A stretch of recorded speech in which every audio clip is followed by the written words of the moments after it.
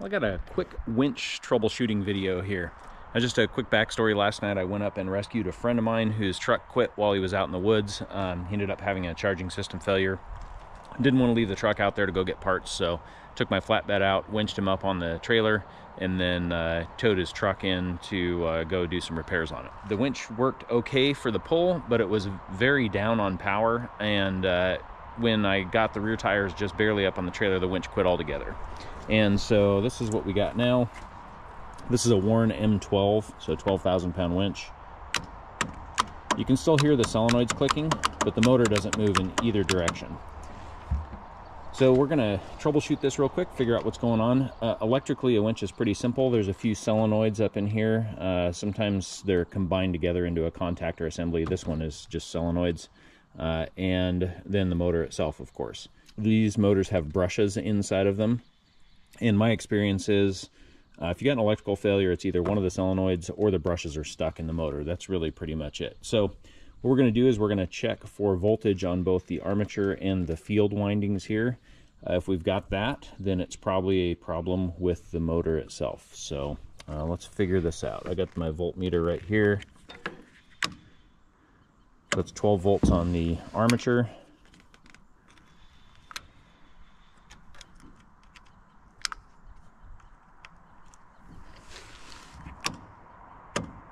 Volts on the field winding.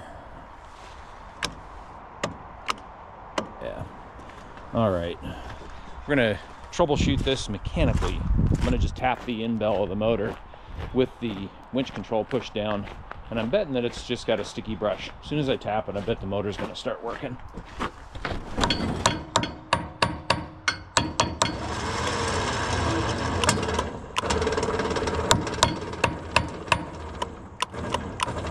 Almost nothing.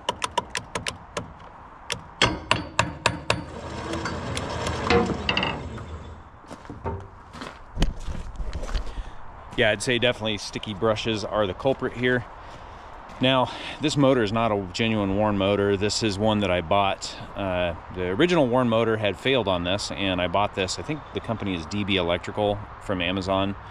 I've never been happy with this motor. It's way down on power for whatever reason. The way that the motor is designed, the timing, the placement of the stator coils in there, I don't know.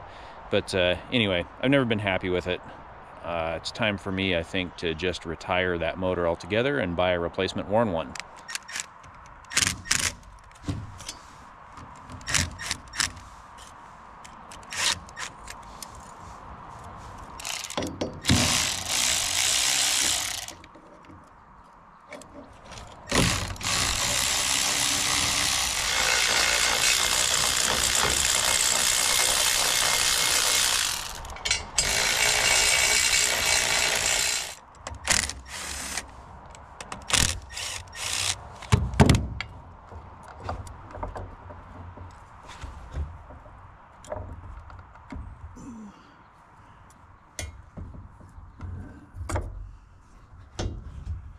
Yeah.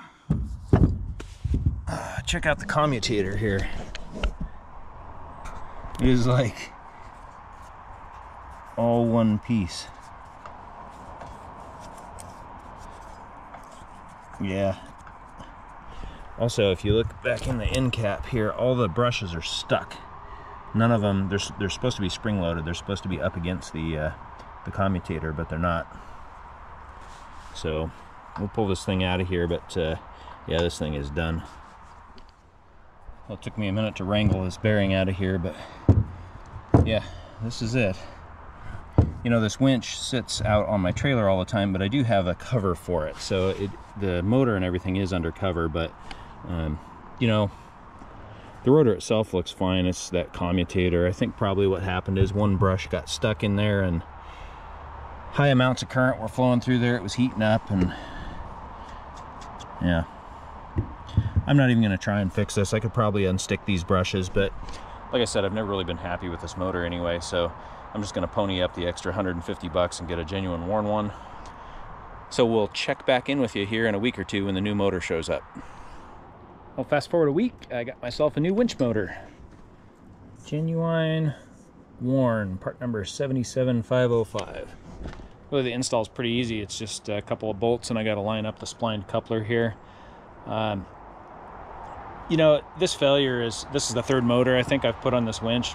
I mean, these winches just aren't waterproof, and I live in the Pacific Northwest. It's always wet here. Even though this winch is under a cover, it's just damp.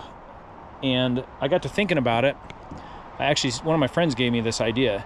He said, hey, why not put a hydraulic winch motor on here instead of the electric one? Because that'll never fail due to moisture intrusion.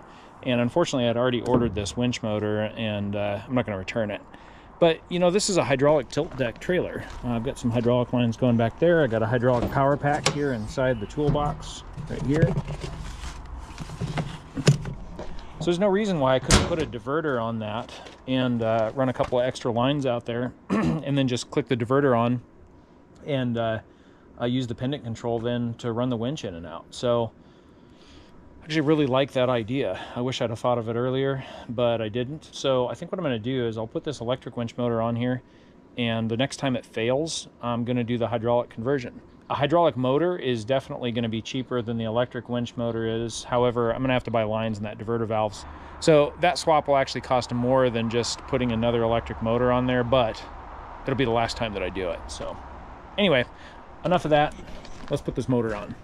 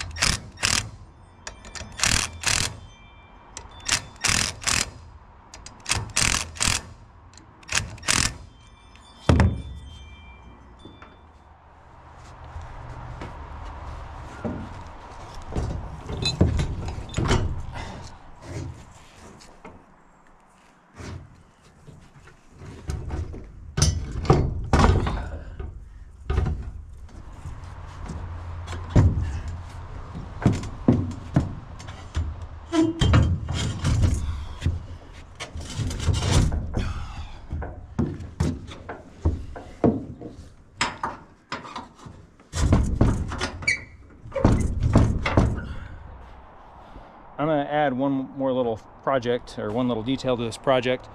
This solenoid pack right here has this factory length battery cables. I've got this 200 amp power plug on it.